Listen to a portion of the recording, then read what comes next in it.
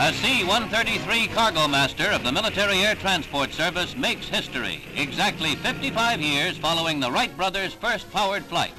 It is taking on the heaviest load in aviation history, and a new electronic scale helps make it possible.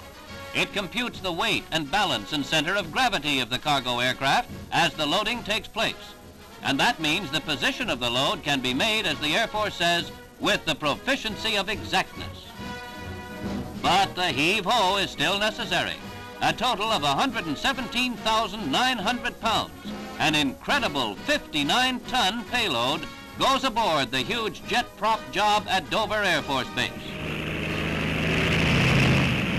A cargo master with muscles breaks all lifting records.